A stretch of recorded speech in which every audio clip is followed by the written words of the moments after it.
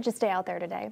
Well, this weekend's weather served up perfect conditions for an early Easter egg hunt in Longview. Local nonprofit Sassy Longview hid 1,000 eggs at the Broughton Recreation Center. Organizers tell us the goal is to uplift the women and families in the community. Nonprofits like the Boys and Girls Club of Longview also spoke with parents about upcoming activities for children. And children say this is an Easter egg hunt they won't soon forget. Get eggs.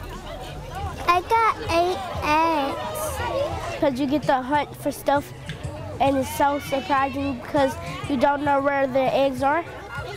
Oh, so adorable. Well, during the hunt, some of the eggs contained raffle tickets for special prizes. A parent tells us she's thankful to the nonprofit for hosting a fun and kid-friendly event.